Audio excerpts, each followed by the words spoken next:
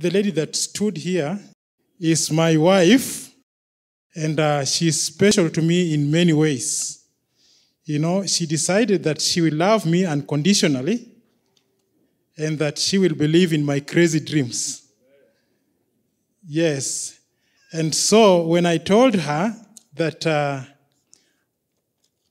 I was going to convert our garage into a studio and that we will be transmitting an FM signal from there. Yeah, she was like, yes. Okay. And I thought, it was so easy. And so for 2 years, we transmitted an FM signal from our garage. Okay, it was a studio. We set up a studio. We transmitted an FM signal from our garage, and we were covering parts of Elgonview, parts of Langas, Oletebes, going down to Kapsaret. And it was really interesting. Elder Masinda is not here. They were part of my audience. Norma said, "Are you in the house?" She would text and say, "We are hearing you clearly." And a few others I might not be able to mention. My brother Laban Tanui, they were my regular clients, audience, and they would text and say, "We are getting you, it's clear." And they really encouraged me. Praise the Lord. And so we did that for 2 years. And one day, bad weather came and it destroyed my transmitter. So I post. Yeah, but we'll continue, right? Yeah. We've just posted. We praise the Lord. And so today, by God's grace, I have this great opportunity to be helping us understand media and communication. And this happens to be our last topic on Engage 2. But apparently, I'm well informed that it could as well be the last on Safari. So just let me see, how many of you followed Safari from where we started Engage? Let me just see. Yes, quite a number. And how many of you got Safari midway? You're not able to cover everything, but you followed Safari from midway. Let me just see. Yeah, there are. And our visitors, you are here, you're hearing Safari for the first time, and you don't understand. I'll explain, right? Are you here? Visitors, we didn't acknowledge you. Are you here? Yes, quite a number. They are all over. Quite a number. And so Safari is a discipleship program that CITAM decided to bring to our congregations so that people would have personal growth. Our congregants would have personal growth and also live a transformed life. It's not just about us, but it's also about us influencing other people. And so it's a journey that started many years ago, around 2015 there. And we've been looking through, in specific time in the year. It's not that we do this every other Sunday. We've been doing this, in a programmed pattern. And so it's something that we've been doing. And I can't bring everything that has happened in the last many years in one sitting, right? And so I would advise that if you can, log on to our CITAM app. You can go to the Safari app, and there you will get the entire material from Ender, the 5, you'll get them there, and you can be able to interact and also allow the Holy Spirit to work in you to bring out the kind of person that God would like to use in this generation. And therefore, allow me to help us understand the mountain of media and communication. I want us to explore the mountain of media and communication and understand how we can influence this mountain. we've posted a discussion question up there. Is media good or evil? Now, I'll leave that to you for now. You'll know. I'll not ask you to tell me your understanding, but by the tail end of this topic today, you'll be able to understand whether it's good or evil, right? And so, maybe just to start us off, I want to help us understand the meaning of media and communication. What is media and what is communication? Media simply refers to the medium or means of message delivery system to reach a vast majority of general public or targeted audience. Now, the people who have been in a factory setup know that the use of conveyor belts makes work easier. We have a factory right here, Rivertex, and you go there and you'll see conveyor belts running from one end to the other. And so, media is like a conveyor belt that passes a product that's called communication. Okay? Conveyor belts make work easier and smoother. If conveyor belts were not there, people would be forced to be carrying products from one end to the other, maybe on their shoulders, and would have time wastage. Some would fall and spoil and break things. But conveyor belts enable things to move faster and smoother. And so in this case, on the communication, on media, as communication and media platform, the media becomes the conveyor belt for communication. And I'll explain what communication is. Communication is delivering and receiving message through media. It is also the studying and understanding of political, cultural, and social issues. Communication comes from the root word commune, which means to share or a conversation between friends. And so communication, when you're talking about communication is made even more effective on the platform of media. Media becomes a springboard. Media becomes a springboard for communication. Now, if I did this, hallelujah. Now I'll be struggling to pass my voice. But I have an instrument here that is helping me not to shout a lot. Okay? It's facilitating my communication. It becomes a medium. But again, what my cameraman is doing here is helping those people who are not physically in this place to be reached. And so that becomes another medium. And so that medium places me in places where people who are not able to be here right now, they can be able to follow these proceedings, yes. They can be able to follow this service. And so that is a medium. And there are many other mediums that we'll be looking at. But before we go into other mediums, is communication a work of men, or communication has been there through ages? Let us look at the scriptures and understand whether communication is a man-made idea or whether communication has been there. The Bible says in the book of Psalms, chapter 1, verses 2, that the heavens declare the glory of God. The skies proclaim the work of his hands. Day after day, they pour forth speech. Night after night, they reveal knowledge. What that means is that heavens have a channel. God uses the heavens as a channel to declare his greatness. Heavens declare a communication provision. Skies proclaim. Proclaiming is a communication provision.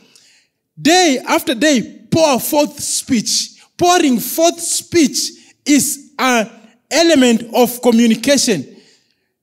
revealing knowledge is an element of communication. And therefore, communication goes beyond humanity into divine paradigm. And God has a way of using channels that are beyond our channels to communicate his purposes.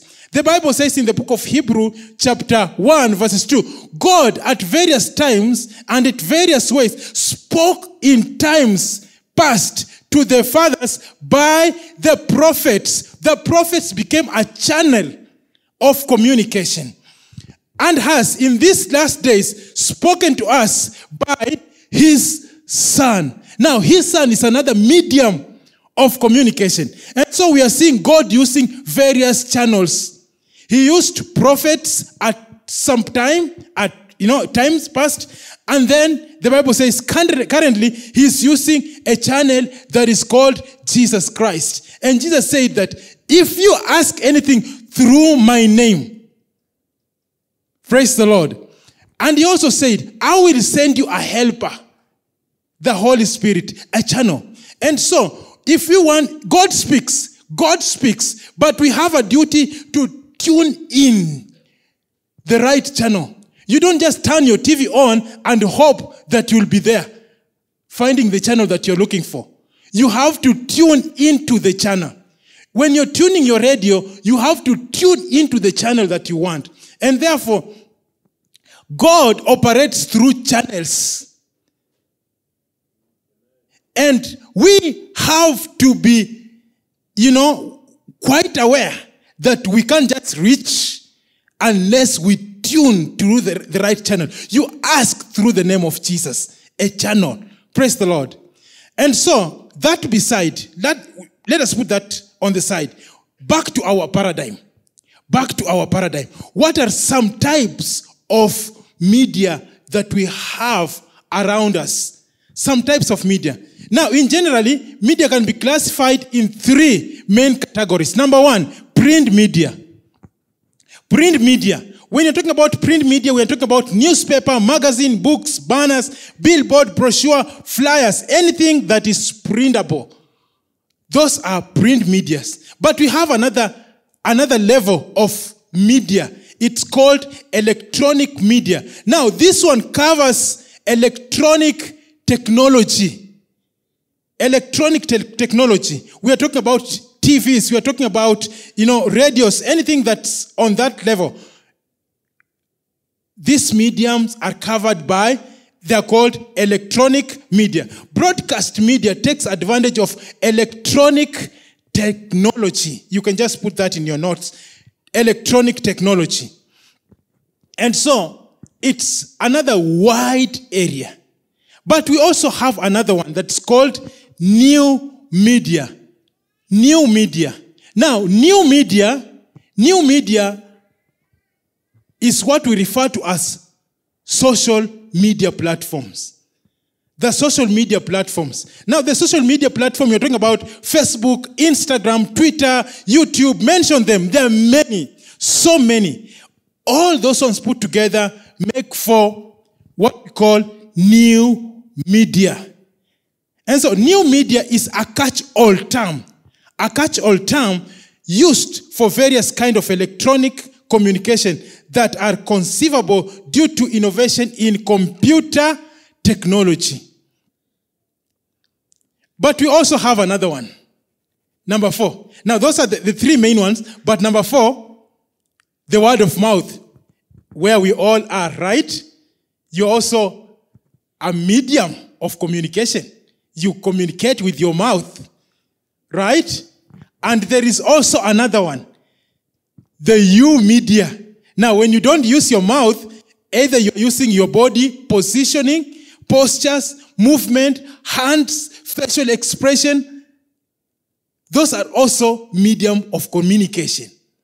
And so we are talking, Martin Luther said, you are not only responsible for what you say, but also for what you do not say. And so when you don't say anything, we look at your face and we'll know that you're saying anything. We look at your posture, body posture, your body movement, and we'll know that you're saying something. What is the influence of media and communication in our lives? Does media and communication have any influence in our lives? We will get to know. Media generally influences and defines character of people geographically. Media influences and defines characters of people. You know, we put things on media, and sooner or later, people start believing those things. And sooner we'll find that our character, the character of our people, are based on the tastes, on the values that they have learned from the media. Africa is a beautiful continent. Apparently, Africa has received bad publicity. People think that Africa is a hostile place. People fight here, guns, bombs. People think that Africa is a jungle, animals, because that's the image that we've given out. People think that here people are starving, they are dying, because that's the image that we've given out. And somehow, that has also formed our character. We don't believe that we can. We always hope and ask for help, musaada, tupatie. You know, it has now formed, you know, the character of a people. We are a begging continent. You know, because of media influence. If we can change that attitude, I believe we have what it takes to grow and become a bigger, you know, we can be fighting for the same space with those big brothers of ours. Media is primarily used to transmit the agenda that controls the way people think politically, scientifically, business-wise. Media is the tool that is used to, you know, transmit these agendas. Number 3, media is significant force. Media is a significant force that has the capacity to create and significantly change cultures. Media is a significant force. In 2017, you not believe that today people will be wearing masks, that will be washing our hands, that will be sanitizing everywhere. Media was used as a platform to, you know, just create that awareness. And today, it's all over. It's all over. Media is a significant force. It would have not been possible if media was not there to help facilitate this. And so the bottom line here is media in itself, following the question that we had, media in itself is neither good or bad. Media, like culture, is neutral. Media is neutral. Junk in, junk out. Virtue in, virtue out. Media is not bad, or media is not good as per se. Media depends on what you put in. And so, what do we mean by the term media culture? There's a term that's called media culture. Media culture. What do we mean by that term? I'll give an example here. In 80s, for those people who are old, in 80s, being neat, being smartly dressed meant that you'd have a nicely ironed trouser, a nicely ironed shirt. You would comb your hair. You would look nice. That was then. Today, fashion has taken a different dimension. Now we've seen, you know, beauty shops, you know, fashion designers sell tattered clothes. Yes. They sell, you know, clothes that are shred, you know, worn to shred, rugged, and they are fashionable, right? They are fashionable, and they are very, very expensive, Pastor. They're in shops. You know, in 80s, that kind of cloth belonged to the dustbin. Yeah, today it's fashionable. Yeah. Why? Because media has created that image. Yeah, media has created that image. And therefore, media culture refers to the culture that Media culture refers to the culture created under the influence of mass media. The culture that is created under the influence of mass media. The concept of media culture infers to the impact of society, information consumption, and intellectual persuasion. What we are saying here is that there is a lot of information on the online space. A lot of information. Media culture is the dominant form of culture which socializes us and provides material for identity in terms of both social reproduction and change. What do we mean here? What we mean here is that media dictates how people think. It's a dominant form.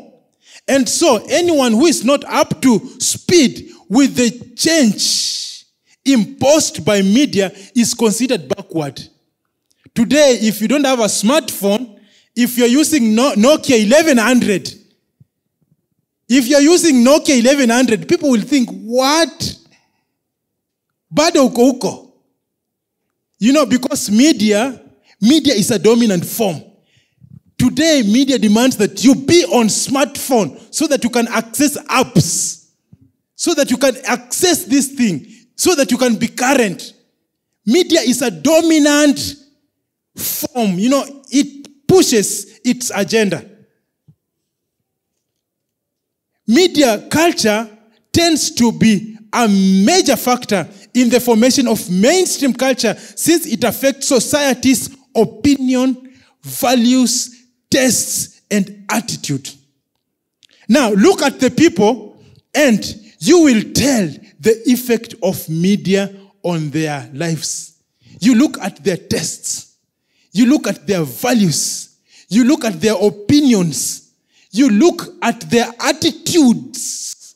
And you will tell the effect of media in their lives. Media has pushed them where they are in form of making decisions, in form of how they think. Now, previously, television was considered as the key driver of media culture. However, currently, media culture is highly influenced by new media platform. New media platform. TV was the thing then. TV was the thing. We used to have things that are called hire purchase. Sijui kukopesha, and you'd commit your salary on paying for TV kwa miaka nyingi sana. Yes, and they would be deducting that from your salary. Kukopesha, what was it? Something like kukopesha, Those, yeah, those ones from that generation understand what I'm talking about. TV was the thing. And TV defined people. Today, things are changing. New media has provided many platforms. There's what we call TikTok. Yes. You do your things and you place there and you get many likes. And anybody today can be a journalist because of the new media platform. And so, the bottom line here is that media has power to influence people positively and negatively. And we are going to look at those areas. The negative influence of media and the positive influence of media. But before we look at that, what does the Word of God say? Because our balance is in the Word of God, right? Our balance is in the Word of God. The Bible says, in the book of Isaiah, chapter 5, verses 20, woe to those who call evil good and good evil, who put darkness for light and light for darkness, who put bitter for sweet and sweet for bitter. Quite mouthy, but I will break it down. The Bible says, woe. In other words, woe to those who bring confusion. Woe to those who bring confusion. Who, in the place of good, they are placing evil. In the place of the light, they are bringing darkness. In the place of sweet, they are bringing bitterness. And so their stand is not clear. Growing up, we had a song that went viral in our days. There was a song that went viral. And I would not wish that this song be sung on anyone here, because the song was, in our childhood understanding, it was comical. But when I grew up, I started to understand that the song was very, very serious. Yeah, the song was very, very serious. As much as it was comical, it was a very, very serious song. And so the composer of the song decided to compose a song. Umejivalia ngozi ya kondo. And a man would bleat inside. Me. Umejivalia ngozi ya kondo. Me. Kumbenda ni uumbwa mwitu. And another one would back. Woo. Kumbenda ni uumbwa mwitu. Woo. Now we laughed at that song. I laughed because it was comical. And we enjoyed the voices. But today, I don't wish that anybody says that you come to sit na kumbe umejivalia ngozi ya kondo. Umejivalia ngozi. No. Right? And so, when we go there, can we determine that the light that we see in the church here can also be seen out there, right? Using our media spaces.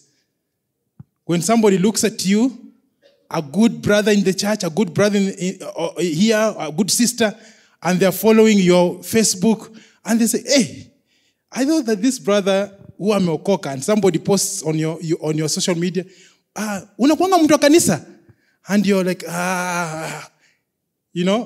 okay, that we leave for another day. Now, media can be a time waster. Media can be a time waster. Averagely, and this sample was taken in America, that people spend close to 6-8 hours on social media. Now, that's America. Here in Kenya, it could be 24/7. Yes, it could be 24/7. People stay permanently on media. It can be a time waster. Media can be used to promote evil.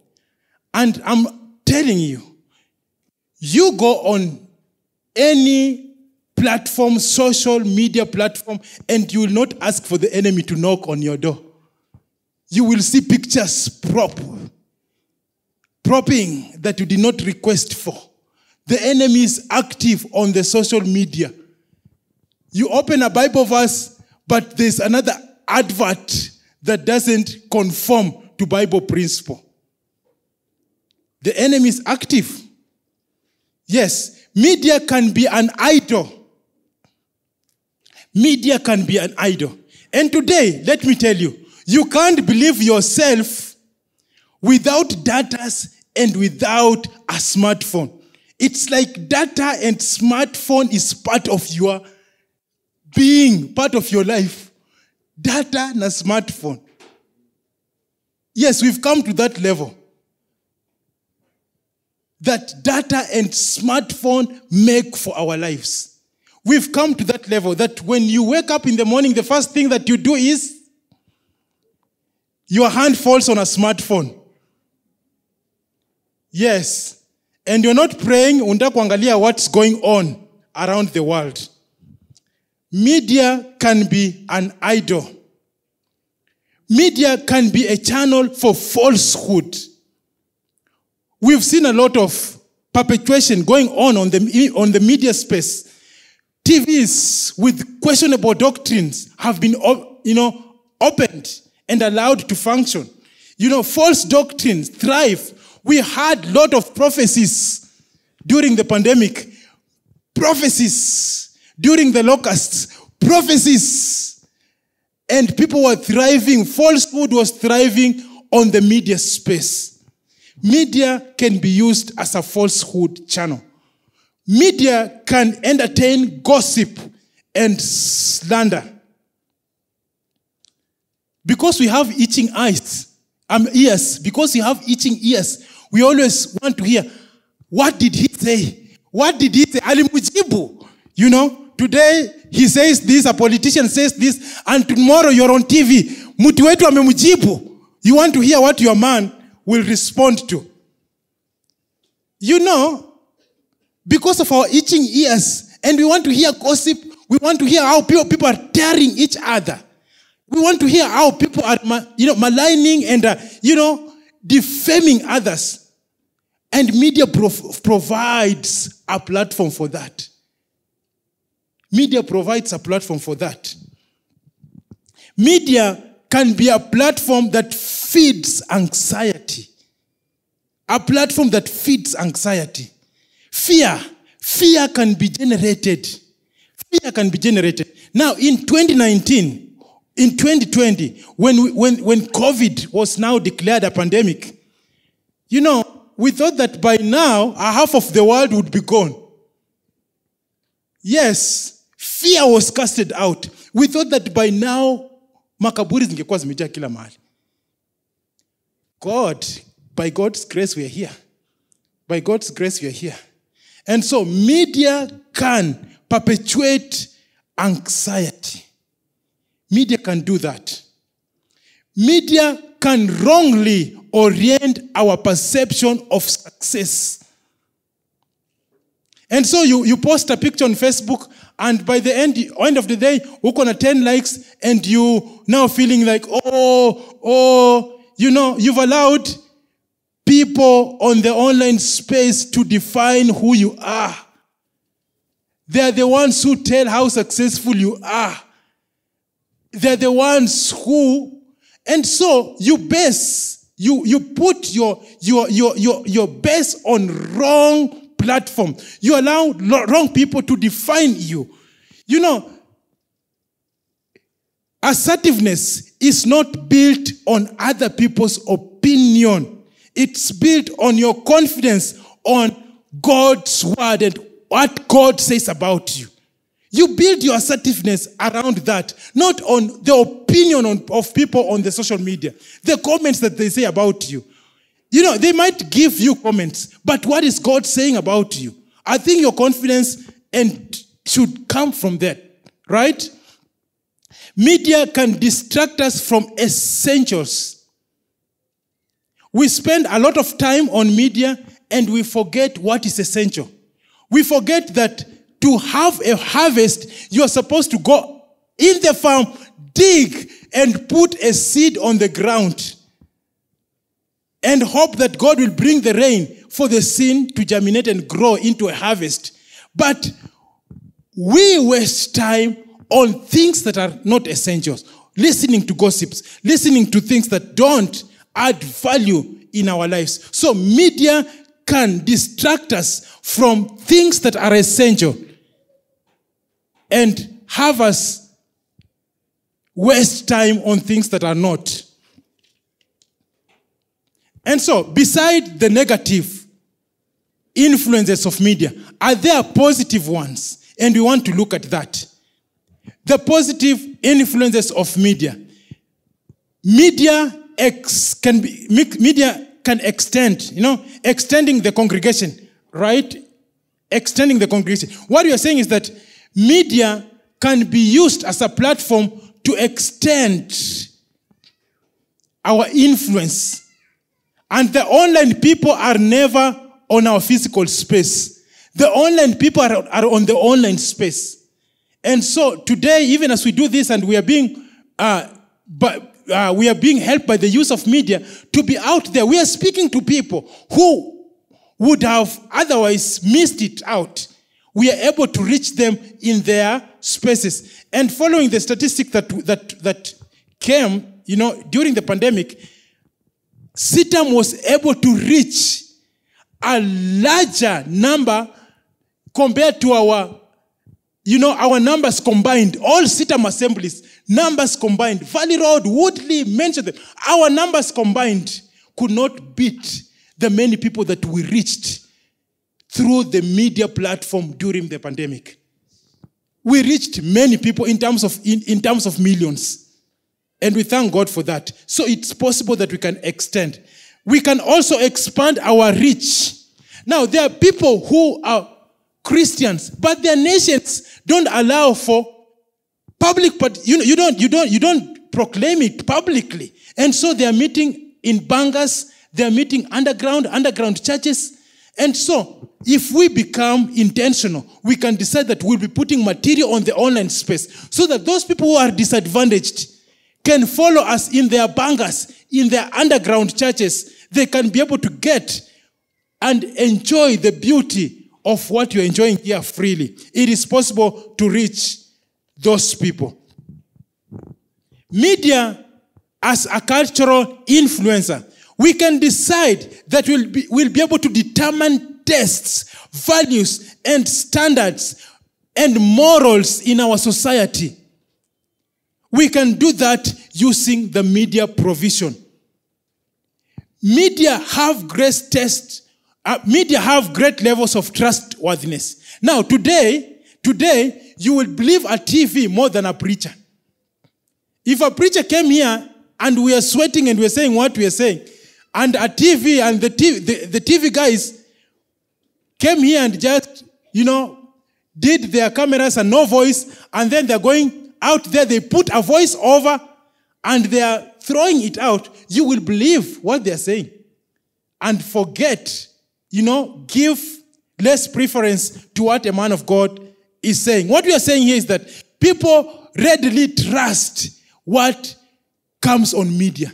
And so as Christians, we can decide that because of that readily available favor, trustworthiness, we can put things that can benefit the people out there. The other day, I was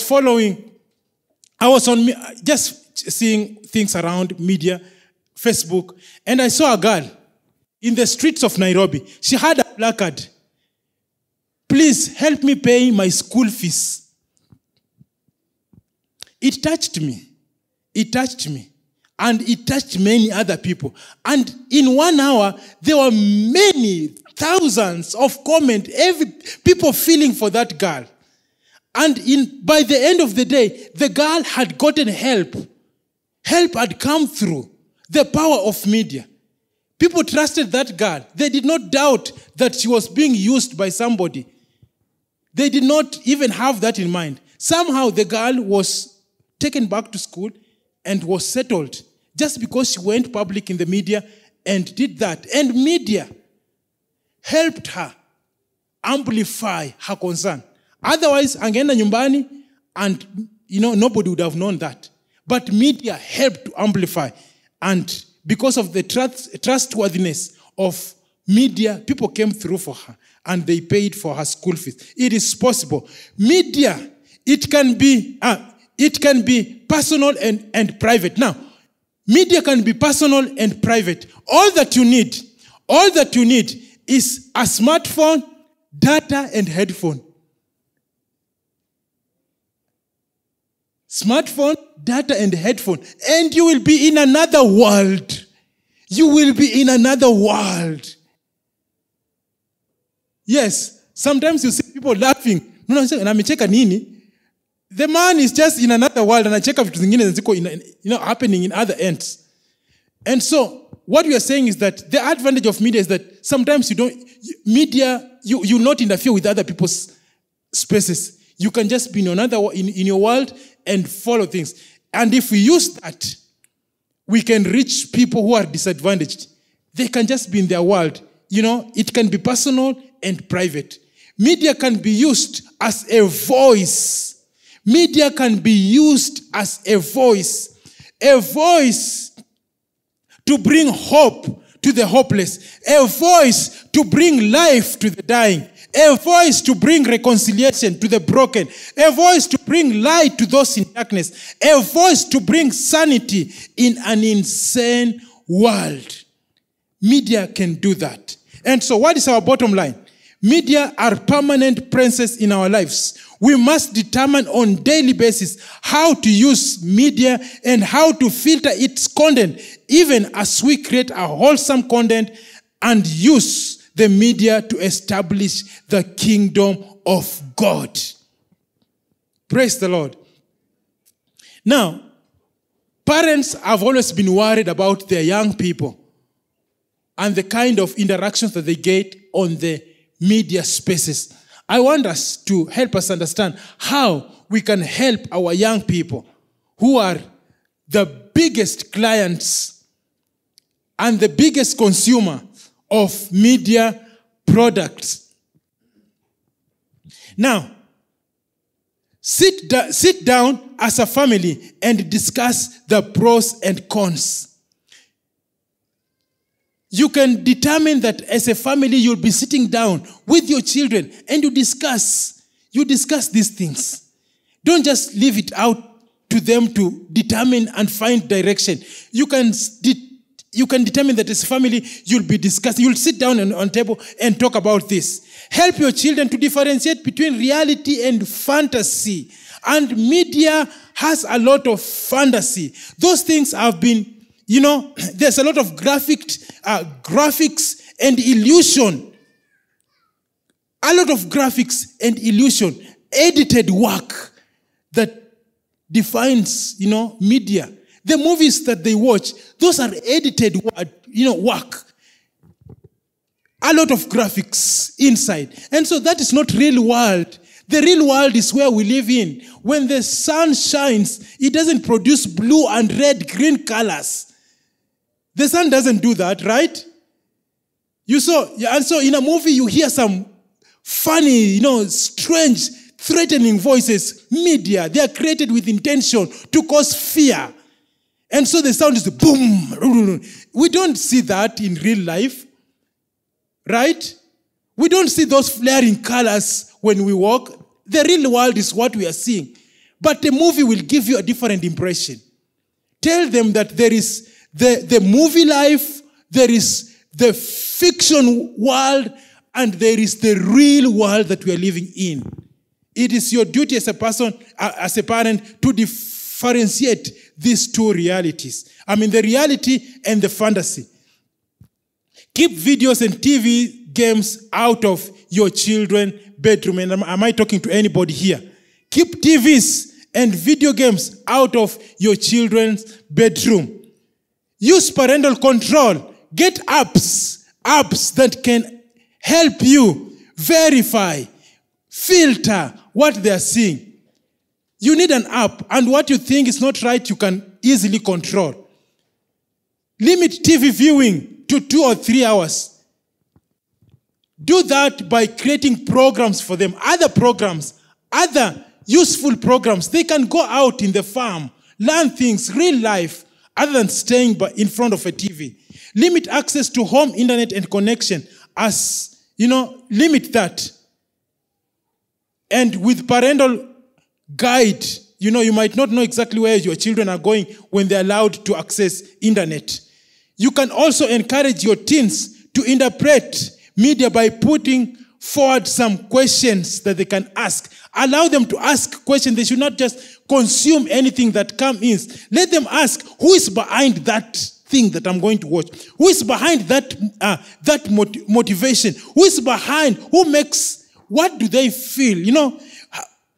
Let them ask. Ask. They should not just be taking in anything. They should be asking some hard, tough questions, before they consume anything that has been provided on the media space. And we are trusting that by doing so, we'll be able to help our children, our young people, grow into people who are more responsible. And so, conquering the mountain of media. Is it possible that we can conquer the mountain of media?